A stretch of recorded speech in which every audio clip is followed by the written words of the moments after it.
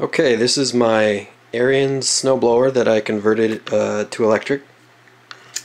I removed the original small engine, replaced it with a Leeson 24-volt motor originally. It's now running at close to 60 volts with this hybrid battery from a Honda Accord.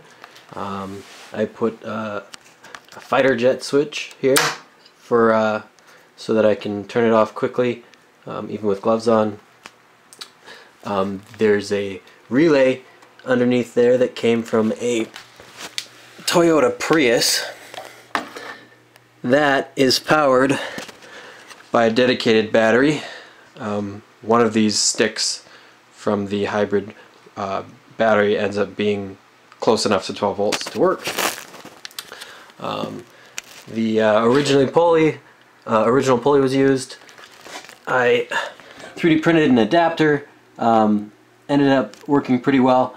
I also upgraded the motor wiring from about 16 gauge to 10 gauge. And added a, that's the pulley cover, which does fit. I added a parallel connecting port here so that I can hook up 3 batteries of the same voltage. And the whole drivetrain is stock. I did end up replacing one of the parts and had to rebuild the transmission parts for this, but here, I'll turn it on.